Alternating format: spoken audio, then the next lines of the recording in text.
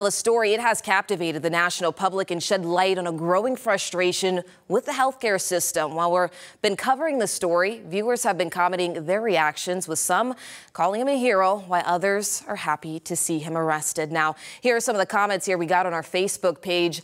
Karen, she says, murdering someone is how you make a statement. It's how you get a sentence. We also have another comment here from Chris. He said he ruined his life. Looks like he had it all. Another comment here from Sherry. She says, guy should have been given a medal. And, you know, officials, they are seeing these mixed reactions as Governor Shapiro makes his point clear about who is the real hero in this story. In some dark corners, this killer is being hailed as a hero. Hear me on this. He is no hero. The real hero in this story is the person who called 911 at McDonald's this morning. But the unknown McDonald's employee is getting backlash online, and that's extending out to the location itself. On Yelp, the website posted an unusual activity alert as reviewers are giving one-star reviews, calling the location infested with rats, a reference to the employee giving Mangione's location to police. And joining us in the studio to discuss how people are responding to the character of the suspected gunman is CBS 21's Fatima Moen. Hi, Kennedy. Those comments seem to be supportive and hateful towards Mangione. So with this understanding, I had a chance to speak with a psychologist that breaks down why folks tend to feel the way they feel. A lot of people in this country don't feel really heard when they're taken advantage of by large industries.